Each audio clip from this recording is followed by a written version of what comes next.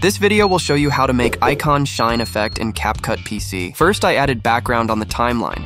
Now I will add the Instagram logo. To make a copy, hold down the Alt key and drag the logo up a line. Go to Adjustment and then click HSL. Now look at the colors that the logo contains. In this case, it is red, orange, blue, and purple.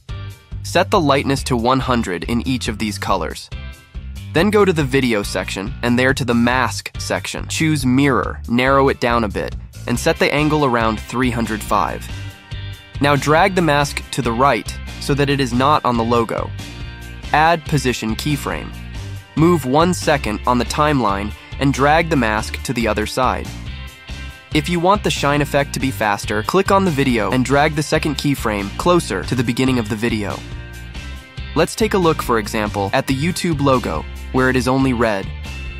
In order to achieve this effect, we set red to 100 lightness and also orange, because it is quite close to red at color scale. Then we do all the other steps and we're done. Thanks for watching. I hope I helped you. Don't forget to like and subscribe for more tutorials. Have a nice day.